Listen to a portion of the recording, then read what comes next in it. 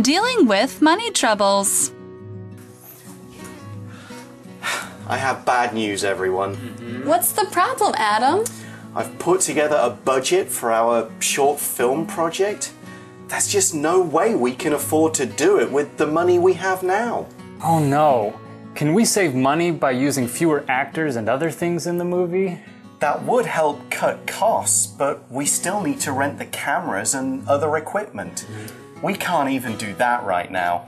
We need to find a way to raise some more money for our project. Maybe we could ask the college film department for money? I've spoken with someone from the film department. He informed me that they don't give out money for student projects. He said that finding the money is part of the challenge, as well as being good experience. Well, why don't we try crowdfunding? Would that work? Some friends of mine used crowdfunding to raise the money to open a frozen yogurt shop. I think it's worth a try.